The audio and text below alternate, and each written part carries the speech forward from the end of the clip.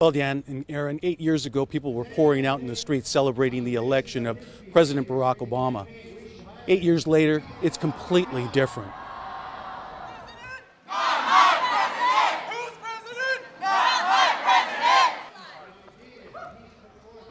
About 150 students chanted "Not My President" as they marched on the UC Santa Cruz campus. It began at Quarry Plaza with students making protest signs. Unite against Obama, hate, Latinos United. The march down from campus to Mission Plaza. Here they plan to break into groups and put together a plan of action for change.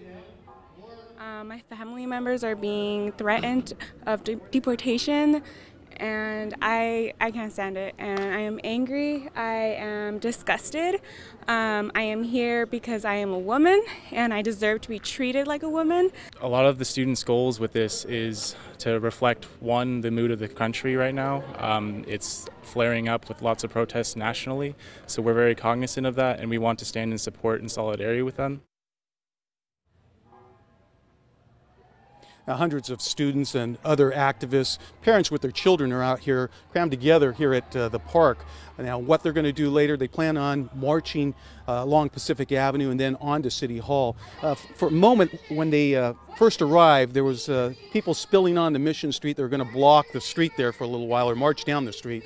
Well, they finally made a U-turn, and now we're hearing different people give speeches. Currently, it is very peaceful. We have not seen a huge police presence. In fact, we just saw one police officer or police car just drive by. Dan, Aaron? All right.